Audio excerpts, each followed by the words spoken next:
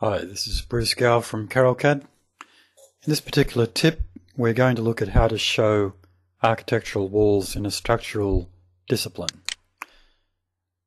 So we're assuming in this case that we're quite happy with the way the structural discipline represents the structural items, but we have an architect's file linked in to our structural plan, and we wish to show the architectural walls on the slab plan. So this tip is going to show you how to do that. So you can see here I've got the structural plan that I mentioned before, and if we go to the view properties of this, you can see that we've got the discipline set to structural. Now we're quite happy with the way everything appears here. We're happy with the beams appearing as the hidden lines, the column definitions for the columns above, columns below, and the slab edges. There's a 3D plan just to give you a bit of a feel for what's going on. Okay, so let's now go to level 2, and we're going to link in our architect's plan. And we've previously set up our coordinates, so we're going to bring the architect's plan in by the shared coordinates.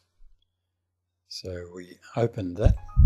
Now we're getting a warning that we've got a normal overlay showing, and in this case the architect had already linked in our structure, so the structure is not going to be shown, of course. We'll just accept that. So as soon as we click OK, we've got the plan there, I think. We can't see it though, can we? So let's go to the view properties again and change the discipline, in this case, to coordination. And now we can actually see the architect's walls in there. So it looks like there's a wall there that's running underneath our slab. If we turn the view to wireframe, we can now see everything that's going on in our plan view. Let's go back to our 3D view, and in our 3D view there's the architect's walls in that particular view. Okay, so then coming back to our level 2 plan, so we want to show the walls, but we want to have everything else shown as the structural discipline. So let's turn ourselves back to structure for the discipline.